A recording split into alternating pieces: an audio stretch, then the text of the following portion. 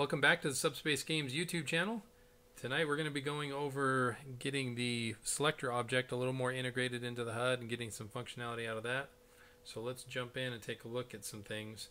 I need to apologize in advance. I've been doing a lot of coding, thinking about how I want to implement this, and so I've gone back and I got partly down the road of one direction and then I changed my mind. And we're doing something a little different. So if you're following the code closely, there's going to be a lot of changes, and I'm not going to go over all of them. What I recommend is after this video, just go ahead and take a look at GitHub, and you'll see all the current code. Because what I did, and let me run the game here and I'll show you.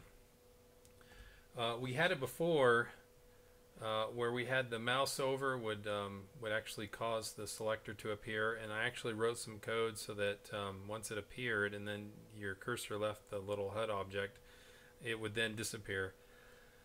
I started to not like the way that was working, and so what I've implemented instead is that you're going to click on an object or touch it if you're using touchscreen, and it's going to place the selector there, and then no matter what happens, if you move it around, it's going to stay on that object until you click on another object. It's just a lot easier to implement this way. So that's what we've got so far. Also, I implemented the stub for the code, where when you select the little circular handle, the code is there so that it will enable the rotation, but I haven't done the actual code for rotating the object yet. And then I also added some code so that when you fire the ball, it makes that object disappear, so the selector is no longer on there until you come in and click again.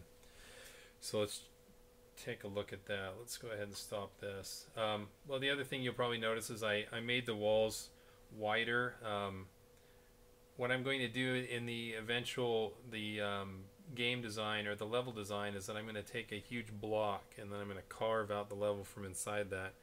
And I think that's going to make it a little bit easier, because what I want to eventually do is restrict the camera movement to just the playable area, and so I want all the levels to have a maximum size that's consistent. I also like the fact that by making the walls nice and thick, we won't have to worry so much about the collision detection and maybe making it through a wall because the wall is too thin based on the speed of the ball. So in case you saw that and were wondering what that was about, that's what I'm doing. So let's jump over to the code. And the first thing I want to show you is, first of all, on the mouse move in the AimCam AI, I just went ahead and I just axed all the code that had where we could select the object would appear when the mouse was over that.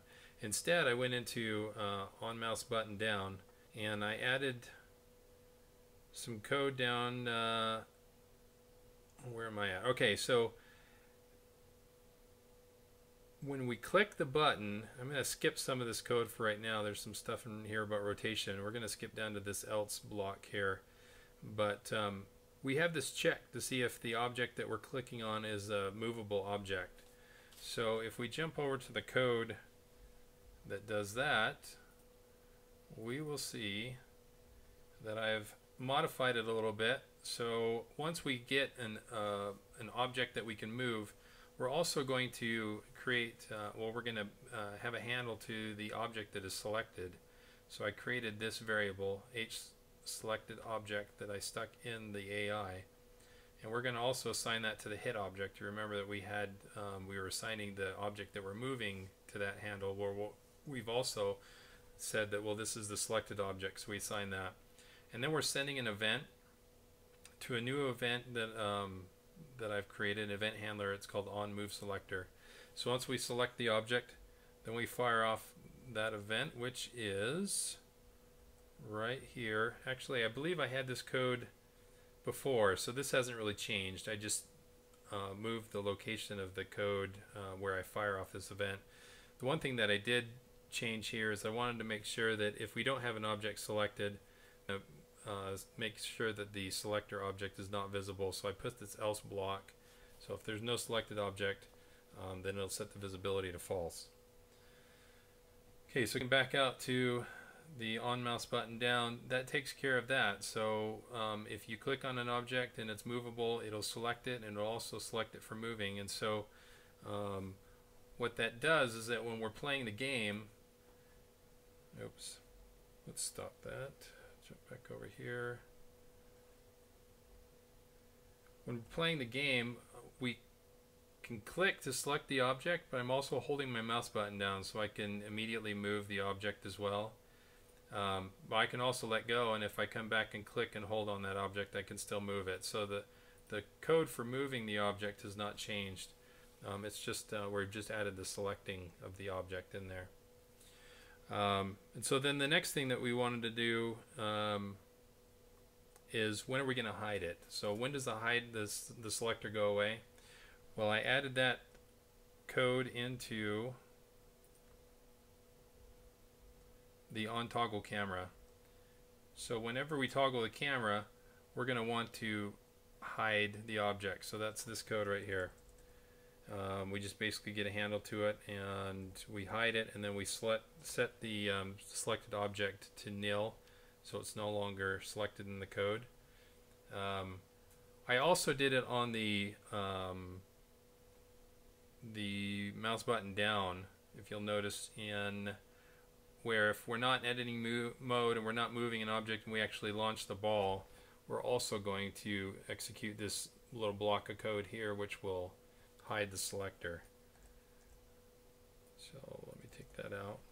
So that kind of covers our bases. We have when we click on an object, we select it, and when we launch the ball or when we toggle the camera, it's going to deselect the object and make the selector go away. So the next portion that we wanted to deal with is, how do we handle the rotation?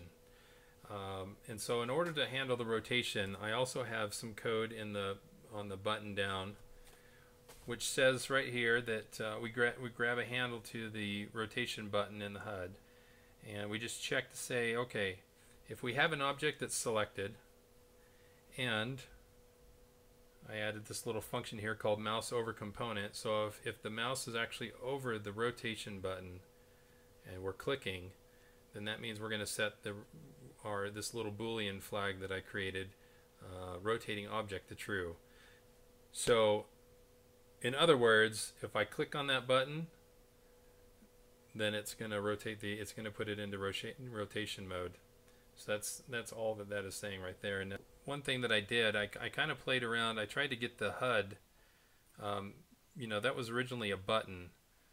This code right here. Let me pull it up. Select button. Okay.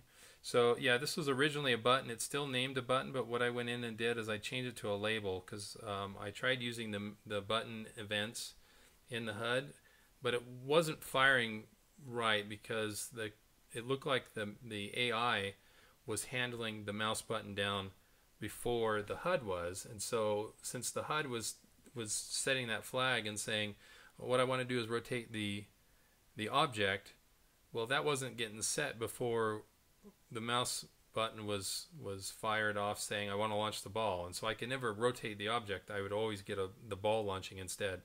So I made this a label, set the visibility to false so that you can't see it, and then I just explicitly call in the code. You know, I check to see if we're over that component, and if we are, then I go ahead and set the flag right there, and that way it doesn't launch the ball. It just takes care of the rotation as it comes up. So that's something that I had to do there. Now the next thing that I did was, okay, if we're only going to rotate as long as the mouse button is clicked down. So once I click on that object on the little handle, I hold it down and I'll be able to rotate the object. Once I let it up, I want that to stop. This thing is not working right. There we go. So on mouse button up, all I did is I added this little block. So if we're currently in rotation mode, then we'll set rotation mode to false. So it's the same thing that we did with the moving the object. Once we're done moving the object, it sets all those flags to false as well.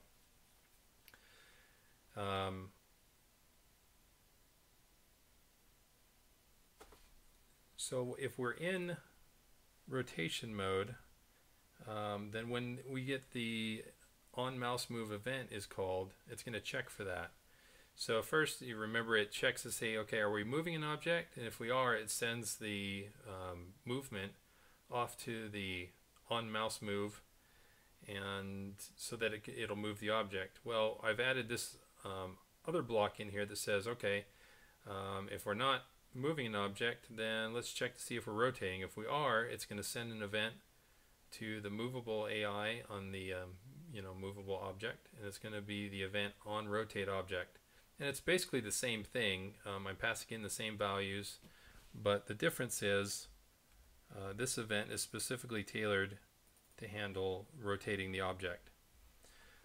And you can see that I didn't finish doing the code yet because it was just there were too many changes I was doing. These were getting too complex and I was losing my place.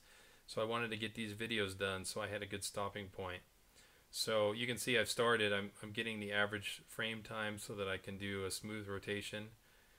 And then I've grabbed the center of the currently selected object, the X, Y, and Z coordinates. So what I'll do next is I'll calculate the rotation vector based on where the difference between the center of the object and where the mouse cursor currently is. I can draw a line from both those points, and it'll give me a vector that'll represent the rotation of the object, and then we'll rotate the object. And so it's there. I just need to go through and finish that up. So that's basically all I took care of at that point, but I think we're making a little bit further along with getting this finished here, as far as being able to control the objects. Apologizes if this is dragging out a little bit. It seems like, every time I get down a certain path, I go, you know what, I don't know if I want to work it that way. What if we change it and do it this way? And so it takes me quite a bit to it may not be a lot of code that I'm presenting in the video, but the amount of coding and the work that I had to do to get up to that point was pretty significant. But I like that you can select it, select the object, you can move the object around. You'll be able to click on the little thing and rotate it around. So we're getting pretty close, I think, to having the functionality there. I know I keep saying that, but the other thing I wanted to do, it's kind of a side note, is I noticed that when the ball would hit the trampoline, it would bounce up by a set amount. So I was always adding a force of 10 to the ball. I think that obviously when it comes to a trampoline, the faster you hit the trampoline or the springboard, the more force is going to be applied to the ball. So we're going to scale that a little bit. That's just a little side note. I noticed it when it hit that springboard there as we launched the ball. Anyways, I hope you enjoyed this video. I apologize, I'm a bit scatterbrained on this one. Like I said, I've done a lot of work on it and had to back up quite a bit. So the future videos, now that I have kind of a clear direction on where I want to go, the future videos are going to be a lot easier, a lot better. Please leave some comments. I know I say this all the time, but the more feedback I get, the better. There's several people that have really been helping me out and doing a lot of leaving a lot of comments, a lot of feedback, and I really appreciate that. It's meant a lot to me. Had another donation. I really appreciate that. I haven't asked the person whether or not I can use their name, so I'm going to keep it anonymous and just say that I really appreciate that donation. It really helps to keep me going. And so please support the site, whether it's by leaving comments or feedback or playing the game or clicking on ads, whatever it is that you feel that you can do. Every little bit counts, and we'll see you next time.